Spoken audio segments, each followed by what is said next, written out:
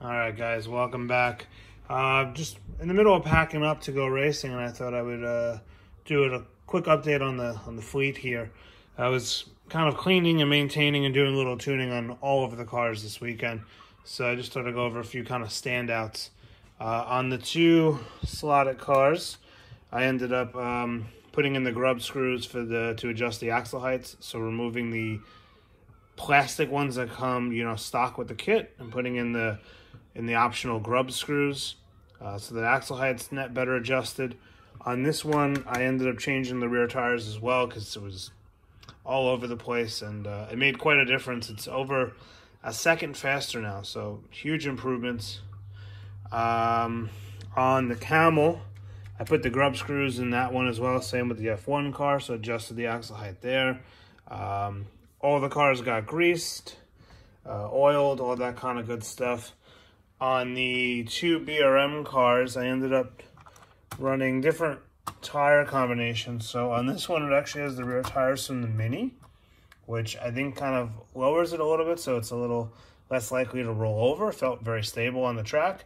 And this one, I have the tires from the Gordini on the back. Times are more or less the same, so I think it's more just kind of in my head. But I kind of like the way it felt around the track, so I'm keeping it. I also think it looks kind of cool. So, I would have put the front tires in as well, but they didn't actually fit. I might end up ordering some more tires for these cars at some point. I also put a little bit of weight in the front of this one. That seemed to help. What else? On the 911, I took off the wheel caps, so those look kind of cool now. Just not really much of a difference there. I also glued back on the wings on this car and on this car. The wings have been off of those for weeks now. But yeah, just a little bit of maintenance. It's surprising how dirty these cars get. I mean, some of them are like near just black inside. So yeah, keep them clean, guys. And yeah, so just a quick little video. That's going to be it. So I'm going to head off and do some racing now, and hopefully the cars are faster on track at the club. Well, I wasn't planning on adding any more to the video, but I figured why not. So we'll do a little race recap and go over how the night went. So the DTM car, which I was excited to try, I ended up picking this for my class. And I did okay with it. I did end up winning the race. The car was stable, wasn't that fast. I think it was faster than it has been in the past, but it still was about, I think, it was about 0.4, I think, slower than the fastest DTM car on the track, which was the Mercedes 190E. But I did get to run this car a second time that night, it did quite well. It went faster than it did the first time I ran it. Still not as fast. I think I was at that point maybe 0.2 off. But I think it's coming more down to driving than anything. The car was very stable, had lots of grip. I don't even think I crashed it once. I remember when I first got the car, it was almost near impossible to drive. So it's the best it's ever been, so I'm pretty happy with that. I ran my RevoSlot. That ran very well. Ended up winning that race. This car generally does very good. The LMP car was quick as well. It's a little too low, so it kind of scrapes the track, which I think is probably slowing it down. So I'm going to maybe look into putting in some taller rear tires in there. Yeah, one thing I do notice, I think the way I tune the cars is they might be a little too, they might not have enough kind of like tolerances, if you will. So my track is quite smooth. The club track has some bumps in it, so I think I need like a little bit more play in the axles, and the screws might have to be a little bit more loose. Because of the bumps, I could see some of the cars like they bounce around under acceleration in some spots. But yeah, overall the cars did well. I ended up finishing in the second round. I didn't do great. I ended up only kind of finishing in the B main, but then I was able to bump up into the A, and I ended up winning the A main, which is pretty great. And then in the first round, I was first overall, which was awesome. So I made the A final there, obviously.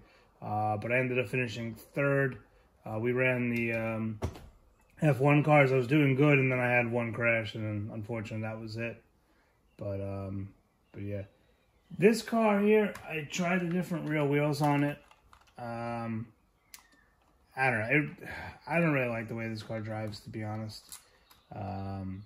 Might try to tinker with it a little bit more, but to me it just feels like it's ready to come out of the slot at any moment. I did tighten the guide to run it on my track at home, and I think maybe that was contributing to that. So I think I'm going to try loosening up the guide so it has more vertical play. The Mini did okay. The times I ran the Mini were not too far off what I ran last week. Generally, everyone seemed to be a little bit slower than what they were running when we did the first round of the Mini Championship. But yeah, that's about it. It was interesting, in the second round we ran rally cars, and my two rally cars are terrible.